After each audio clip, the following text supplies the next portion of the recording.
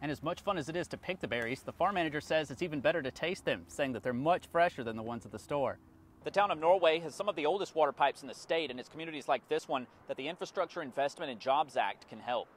The lowest number you'll see at a gas station in Columbia is $3.99 here at this Sit-Go on Hunt Club Road. However, currently at the pumps, there is no gas. Carolina Crossroads is due to take 5 phases and last until 2029 and cost more than $1 billion. However, commuters in the Columbia area say the project is more than overdue. And the Lenore house next door to the store is almost as unique. It was ordered in a 1900 Sears catalog and arrived via the railroad. On the road in Horatio, Alex Tejada, ABC Columbia News. The Oaks at St. Anna's is named after a park in the Lion Street neighborhood, and the name comes from a historical church that was in the area. One local resident believes the addition of the project will help improve his neighborhood. Many residents decided to brave the rain, but if you didn't make it out Friday night, there's plenty of fun to be had all weekend long. Reporting in Batesburg, Leesville, Alex Tejada, ABC Columbia News. In addition to great people, Sumter also has a great downtown. It features an opera house, which this year celebrates its 125th anniversary. On the road in Sumter, Alex Tejada, ABC Columbia News. This is the transformation from being a citizen to a soldier. That transformation happens on the more than 50,000-acre installation known as Fort Jackson. So we have a 10-week program of basic combat training, and this is the middle phase that we spend about 3 weeks making sure that they are competent in their weapon system. The first part of that consists of learning weapon safety. Always treat this weapon as if it is loaded, even when we know it's not. We keep our fingers straight and off the trigger until we're ready to engage the weapon system at a target. We don't ever put this weapon at anything that we don't intend to destroy. Weapon safety also includes being sure of your target and what's around it, and keeping the gun on safe until you intend to fire. Soldiers also have to learn how to disassemble their weapon and put it back together. So the M4 consists of the barrel. This is the upper receiver, the lower receiver, the trigger assembly, the buttstock. These are the parts broken down. You have your bolt carrier, your firing pin. This is the bolt broken down, the charging handle. Right? To pass basic marksmanship, soldiers have to score 23 out of 40, make 23 to 29 for marksman, 30 to 35 for sharpshooter, and 36 to 40 for expert. Well, it's a huge learning curve, right? And what we see when we do something basic in basic rifle marksmanship is those that come here that have never been exposed to weapon systems before actually learn the right skills at an increased rate. As one of those who has not been exposed to weapon systems, I gave it a try with the help of Sergeant Camacho. There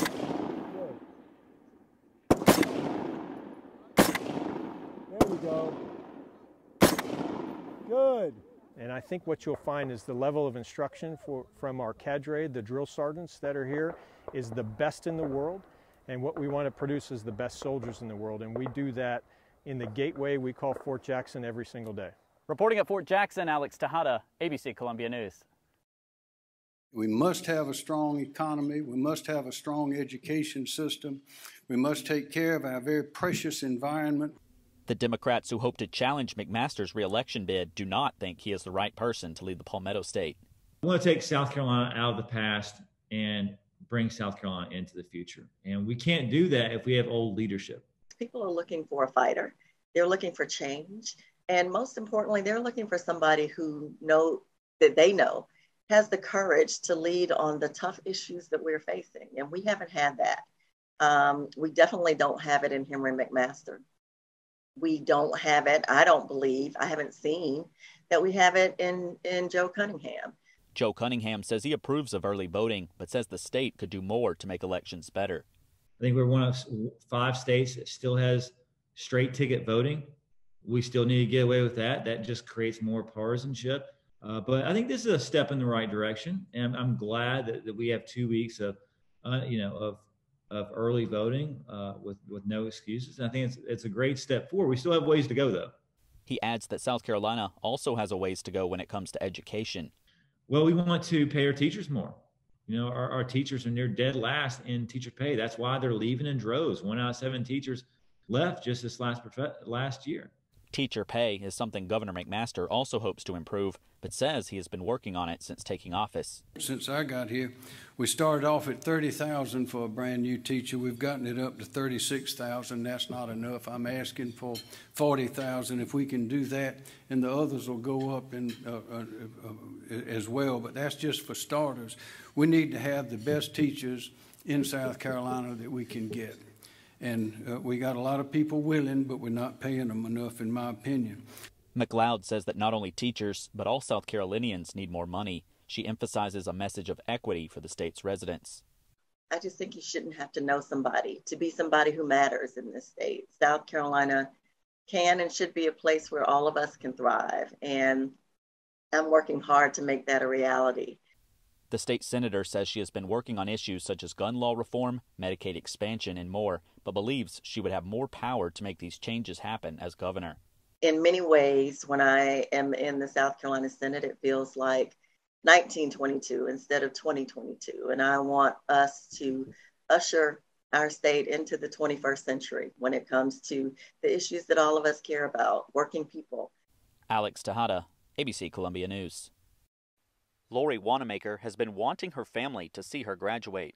My children, my mom, especially my mom. My mom get to see her baby walk across the stage. I feel like I'm 18. Now 49, she says getting a GED at 18 just was not possible at the time.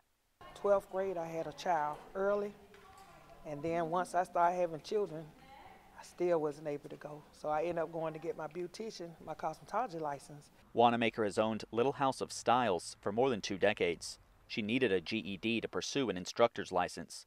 Fortunately, her clients were flexible enough for that to happen. I was able to work around my clients to go back to school. So all my clients were so proud of me, they didn't mind coming later in the day to get their hair done so I can go in the morning. And the reason why I really wanted to go in the morning, because I would have more time. They had more time with students. So I just was like a little kid in the first grade when I went, you know, and I was just so excited to go. But even with the excitement of going to the Lexington II adult education program, she ran into a learning curve when returning to school. So a lot of things change. So I really had to learn how to do certain maths that I never knew. And Miss Rogers, she's a great teacher. Miss All, she's a wonderful teacher. And I'm just so thankful for them because they really took their time to help me. Her fellow graduates also spoke highly of the adult education program teachers. Lamonte Hammond said he tried to get his GED in the past, but never completed doing so until now. The wonderful women that listened to adult education never gave up on me. They were patient, kind, and assured me that I was capable. Wanamaker echoes the same words and says she hopes her graduation is a positive example for others. You can do anything that you put your mind to. Anything is possible, but you got to want it first. Reporting at Airport High School, Alex Tejada, ABC Columbia News.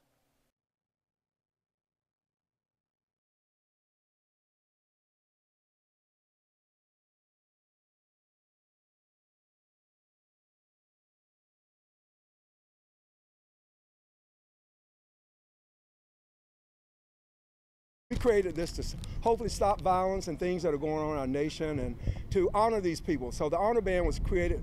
What do you do when you lose a loved one? You honor them. And so that's why we started this, to honor people that lose their lives. One of the people he hopes to honor is his late wife, a Benedict College graduate who died in 2007. She passed the breast cancer, and when they had the shooting at Virginia Tech, I was burying my wife. I was hurting. I'm just saddened. And the Monday they had the shooting, I was burying my wife here in Columbia, South Carolina. So it touched my heart to go there to be with them. Went there for a day on the parade field at Virginia Tech, and I came back and created a message called Love, Forgive, Please Stop the Violence. His son also passed away from cancer and his brother from gun violence. Shaw's friend and USC track coach Curtis Fry thought that his message would be good motivation for his team. Sometimes they think that maybe they're nervous and they feel like it's too much pressure, but when you think of it as a blessing, that you are fortunate. And Mr. Shaw is one that gets us to feel how blessed and fortunate we are. Coach Fry says he feels blessed for leading the Gamecock track team for 26 years.